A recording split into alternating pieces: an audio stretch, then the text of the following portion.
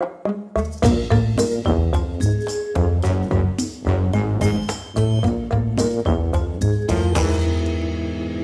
everybody, I'm Garcia, and today I'm going to be covering 3 small expansions to 3 different games. We're going to be starting with Golden Deals here for Century, then we're going to be doing a Canvas expansion, Finishing Touches, the 2nd expansion to the game, and then a modular expansion to Evergreen, this is Pines and Cacti.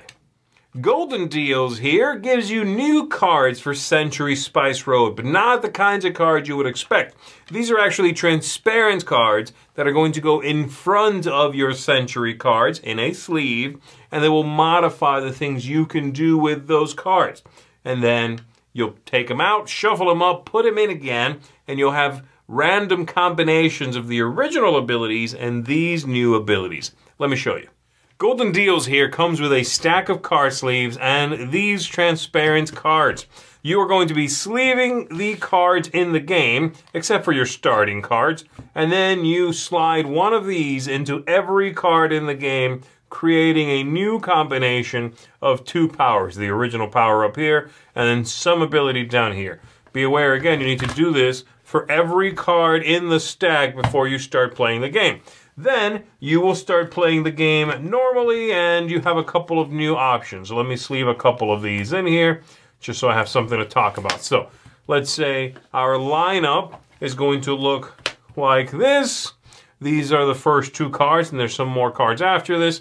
On my turn, you can do the same normal things you can normally do. You can acquire a card, play one, recall your whole hand, what have you. But now you have some new options. You can, if this is the lineup, I can acquire this card or I can trigger this ability right from here and then discard this. And in order to do that, I have to discard a card from my hand in front of me without triggering the ability.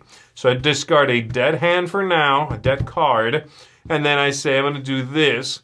I get a yellow cube and I could recall 2 cards. That's what that means. Put them back in my hand. The secondary symbol down here would be for the combining this game with the other games in the series. Or I take the red. Or I could do this one where I take a red or I do 2 upgrades. And then this card, if I trigger it, let's say I do this one, it goes away and will replenish the line and draw out new cards and all that. The other option is, if it's in my hand, I can do the same thing. And I have to discard a card for no effect again, pick one in my hand to trigger this ability, and then it goes out of the game completely. I'll never get it back. And I'll get this one back, well, when I recall my hand. The abilities that you'll see on these cards, you've already seen a couple of them down there. There's also this symbol here, which has the little floral arrangement around that one space. Well, that means things that other players are going to get. So if I activated this ability, I get 2 yellows, I get 2 upgrades, and everybody else gets 1 of those. And so it'll be some combination of all those symbols that you are looking at down there. Again, once you are done playing, then you need to pull all these out of the sleeves, the transparencies here. Set them aside or, mix them in again so you can set up the game with a random arrangement between these 2 abilities for the next game. My main takeaway for Golden Deals here was that it was much ado about nothing. I thought it was... I don't dislike it, and that sounds a little harsher than I mean it to, but it really does fit well because it is fiddly. It is sort of a pain to set up every game. You need to sleeve all of these things and then take them all out each time. I feel like folks out there that play with this are going to sleeve it once and maybe just play a few times that way. It's random. It doesn't matter. Yeah, but then you might as well have just had the printed cards come that way. I like this idea. I like that it is 2 random abilities that have come together. But it is so annoying to have to do this every single time. Sleeve the whole thing every time and then unsleeve it when you're done and whatever. And then it's such a subtle thing. It changes. It's such a small ability. I am certain that this is perhaps something that people that have played Century Spice Road 200 times will find incredibly clever, incredibly interesting. Oh my goodness, it gives new life to all of these cards. And these ideas that I had understood, this game that I had puzzled out, and I knew which card was better early, which was better later, the exact paths I need. I'm looking for one specific card. Those people, I think, will look at this and go, this is maybe even revolutionary to how it shakes up the game. To me, I think it messes with the clarity of the original game. Not to the degree that I wouldn't play with this. Not at all. I'm happy to throw this in and mess with it. It gives me a couple of small new abilities, but I enjoy the restrictive puzzle of the original. And this opens that up a little bit too much. I think the game loses some of those wonderful restrictions by letting you kind of do anything with anything else now.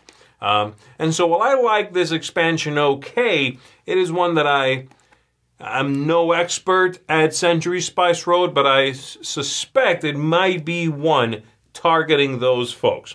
And if so, maybe this is something that will really appeal to you. For me, this one gets a 6. I think it's okay. I think it's, like I said, a little much, ado about nothing. It is fiddly. It is a bit annoying to have to set up and tear down. And the change for a casual player simply doesn't warrant all that rigmarole.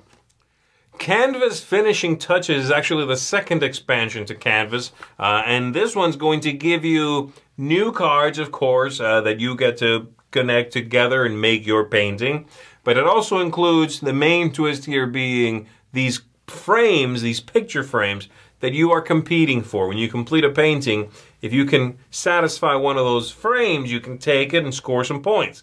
But somebody might take it away from you later on if they have more of the symbols that frame requires. There's also a couple of new symbols in here on the cards themselves to just liven up the proceedings. Let's go ahead and take a look at it, and we'll come on back.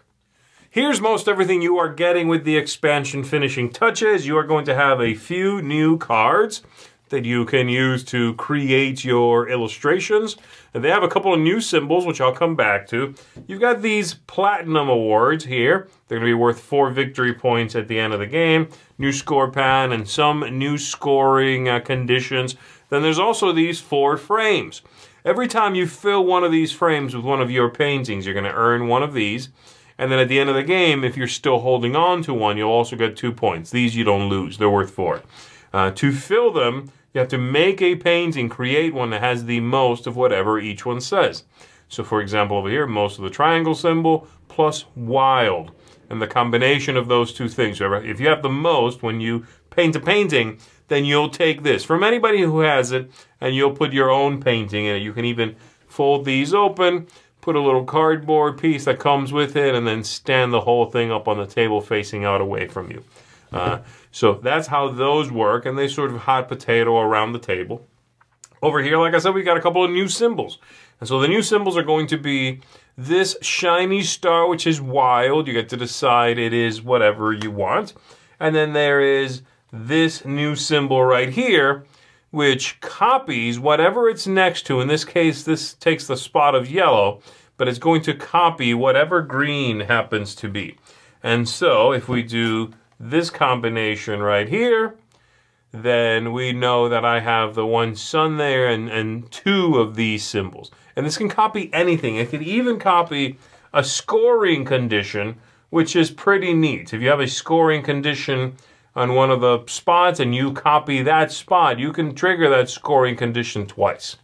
So there you go. Those are the 2 new symbols. Very straightforward, very clean and easy to understand.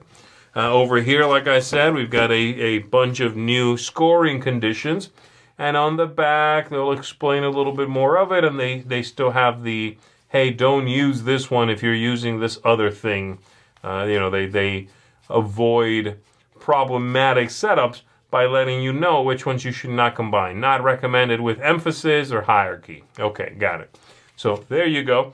Quite a few more of those, which is very nice. The scoring table here, which has spaces for the original game and also the previous expansion, plus the new Platinum and the frames and so on. So you can use this one to replace the previous scoring pads. And then this cardboard piece here that you can put at the top of the board, or you could do it on this side like this. If you're using both expansions, you can just keep both of those things here. So there you go. That's it. It's pretty simple, pretty straightforward, with the main thing being the 2 new symbols and these being goals for the entire table that you can take away from one another.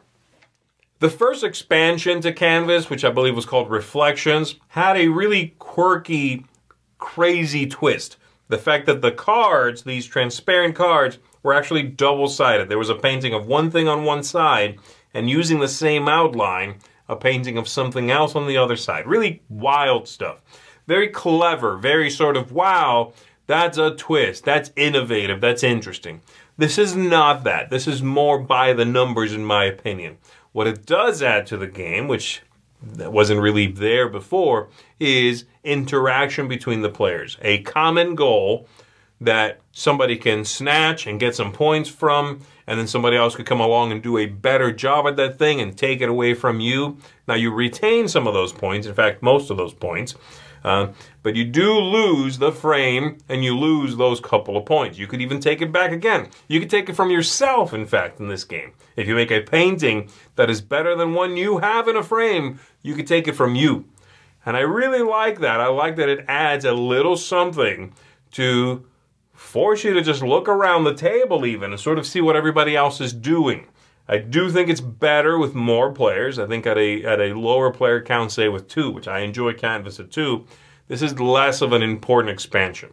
It just won't matter as much. But if you're playing with a full table, then there is something to worry about, to look around for, something to sort of achieve and strive for. I also really like the new symbols. I like the wild symbol quite a bit. It looks very nice on there, but it also gives you some flexibility, good amount of flexibility. And then I really like the one that copies whatever it's next to. It just makes for a fun, puzzly moment where I go, ooh, I could double this symbol and have 2 of that, or I could double this scoring condition, and I could do that twice. Get me 2 of the silver, ribbons or whatever. I really enjoy it. So it's a slighter expansion, I would say, than the first one, which is not a bad thing in my opinion.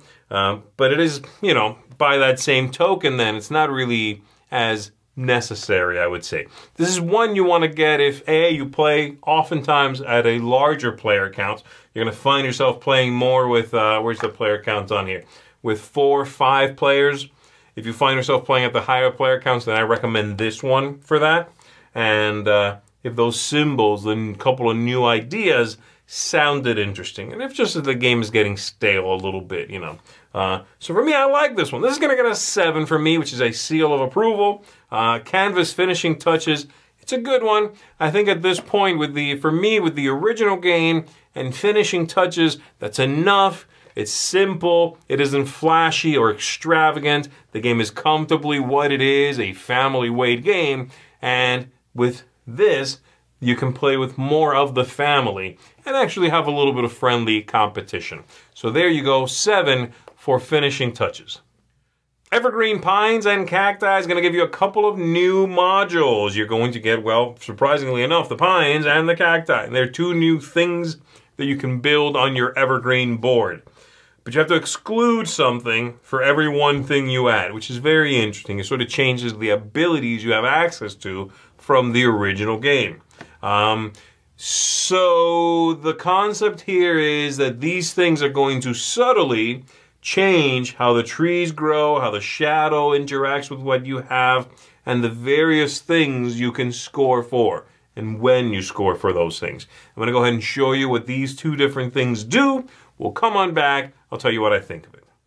Here we've got Pines and Cacti, 2 separate modules that you can use either separately, and you can mix in whichever one you want, or you can throw in both. For each one of these you choose to put in the game, however, you do need to cover up one of the previous abilities that showed up on cards. And the way you do it is, just pick the one you cover up, you put that right there on it, and you need to go through the deck of cards and remove all the ones that showed the previous symbol, and put in the new ones. If you want to do the Cacti, then you find all of the cards that show the cacti down here, you'd mix them in, all right? Same thing with the pines, and like I said, you could do both at the same time. You'll just cover up two different abilities. There's one of those for every player board, so everybody will have their own. So we'll talk about first the pines over here. They come with two different sizes. You've got the small pines here and the large pines, and you will build these through those cards. These abilities right here, they need to come from a little twig, so you'll replace one of those and put this in its place. And that's one of these, the starting level. And the way they work is, right before you do a scoring, if the pine is in shadow, it will grow. It is seeking the light. That's how the pines work. So if I have this piece right here, let's say, casting shadow this way because that's where the sun is, and I have a pine right here, then it will, right before I score, I will replace this piece with this larger piece right here. And now I would do the normal scoring, all right? Now these, if they are getting any sunlight, then they are going to be worth 1 victory point no matter which size we're looking at here. This is worth 1 victory point if it is being hit by the sun, and this is worth 1 victory point. The difference is they grow themselves, and the large ones here still count as a large tree for end of game scoring when you are looking at all the different biomes and figuring out how many large trees you have and how many points you get based on these symbols right here. The fertility symbols, well, these are going to now count also. It used to be only these large trees would count. Now you have two different buildings, or I guess, trees, that will let you gain victory points that way. So that's the main thing. They're worthless in-game, a single victory point no matter which one it is, but they grow themselves and they count as a large tree. Looking at the other option we've got out here, the cacti. And the cacti, by the way, everything I just explained is represented right there. The cacti are over here. They grow based on their cards right here. And they are going to come right out as step one. They do not need to come from a little twig, okay? So if you're putting out one of these, bam, they come right out. You'll also notice that the cards for the cacti are the only ones that show that it must go in the landscape that this card denotes. So if I want to build a cacti with this card, it cannot just go anywhere in the world, as most cards say. This one actually has to go into this land type, which is right here. So I would have to put it, I don't know, somewhere like that, okay? So if I do that, it's ready to go. The cacti, the main thing is it's also about shadow, but the main thing is they cannot be in shadow or they'll perish. They need a lot of sun. So if it looks like this, right before scoring, this cacti is in the shadow of that tree or cactus, then I'm going to remove it and it will just go away. Otherwise, it stays out there. It's going to gain a victory point. It's going to score. It has a height of 0, so it casts no shadow. And so this would be okay. If this was the arrangement and the sun is here, I gain 1 point for that and 1 point for that. Pretty good. They will not count as trees at the end of the game, but they do let you, as large trees, they have a shadow of 0, but they do let you connect a group. So they do count for that, for connecting your biggest forest. So that's their usage. They're easier to build. They have a single step and they come from 0 right to the cactus. They connect, they count as part of your biggest group of trees when you're scoring that. But you need to keep them alive and make sure that they're not in the shadow as the sun moves around right before you score. If they end up in the shadow, then you wipe them out.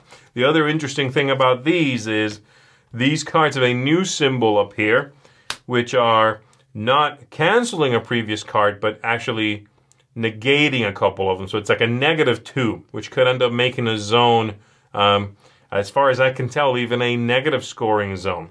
It's very unlikely, but you'll cancel, these are like -2 versus whatever else is already up there. So you ebb and flow the value of an area, which is really interesting. And so it gives you another consideration for what you let go and don't draft so that it will affect endgame scoring. So that is the Cacti expansion or module, and that's both of them. Evergreen, in my opinion, is a wonderful game. It's one of my favorite games, in fact, from recent years. And I never thought it needed an expansion, honestly. It's very, very tight and solid and engaging as it is. But if it's going to get an expansion, I want it to be like this. Something small, something clever, and very easy to implement while forcing me to make an interesting decision about something I remove from the game. So I like that quite a bit. These are both somewhat subtle ideas. You have to worry about when will something be in shadow, where do I build it, how do I manipulate my board to benefit from these things. And they certainly can be things that you can largely ignore. Just like in the original game, there are things you can largely ignore. You don't want to go for the victory points from the little buds, then you don't have to do that. I love that myself. It's one of my favorite actions, so I do it. And in this one, oh, I put the pines in, but you don't like the way the pines work, then you don't have to do that, and you'll be fine, you know. I like that each one of these two pieces enhances one part of the game while being detrimental in another way. You know, the pines, they're large trees. That's a big deal if you built them in the right place for the end of the game. They're also worth a single victory point, and the size 1 casts a shadow of 1, the size 2 casts a shadow of 2. For 1 point, that could really mess with your scoring. Is that worth it? Where's that trade-off? It also grows itself. Is that a good trade-off? Is that worth it? The cacti, for me, they're my favorite one of the two that come in here. I really like the way that you can just build right to it as a single step. You have to build where the card says, which is an interesting limitation. If it's ever in shadow right before you score, it's gone. I think that's interesting, and it forces me to always be worried about that. But then it can connect your entire group. And so I find it to be a really interesting piece. It's also an interesting piece if you want to take out the shrubs and put in the pines. That's an interesting one-to-one. I think that's a good way to do it, where you can use them to connect big groups. Cast no shadow, same thing. And it's worth a point, in fact, but you got to make sure you don't leave it in the shadow or it'll, you know, be taken out. So it's not as good a connecting piece as the shrubs. I really like it. I like the back and forth, the push and pull of it. You know what I mean? So yes, for me specifically, I like the cacti better, but I think both are really interesting. And if you've played the game a bunch and you want to spice it up a little bit, you want to throw a little curveball in it, this is a great way to do it. This is a very small expansion. It's a very simple little twist, but it's enough that I'm happy with it. It's exactly what I want. I do want this game rewritten. I don't want to take it back to the drawing board. I want a slight change that is going to be very easy to explain and implement, and it will change the composition of the deck of cards just enough to be relight my sort of passion for the game. I think this manages to do that. It's good. So this one's going to get from me an 8 out of 10. I really like it. Seal of approval for this one. If you are someone like me who really enjoys Evergreen and you don't mind mixing it up a little bit, then this is one I certainly recommend. Not an expansion in any way, shape, or form that I would say is essential. Far from it. But it is going to be a neat one to throw in the box, which it easily fits in there if you just, every now and then, kind of want to do a little flavor swap and try something else. You might just end up discovering you love the pines, or like me, love the cacti, and you kind of want to throw it in there more often than not. So there you go, 8 out of 10 for Evergreen, Pines, and Cacti. And that's going to do it, everybody, for this video. So 3 expansions, 3 different small additions to various games. Hopefully this has been informative, something you can check out and see if it's maybe these are expansions you want to add to your own copies of these games. Thank you very much for watching and tuning in. My name is Z Garcia. I'll see you on the next one.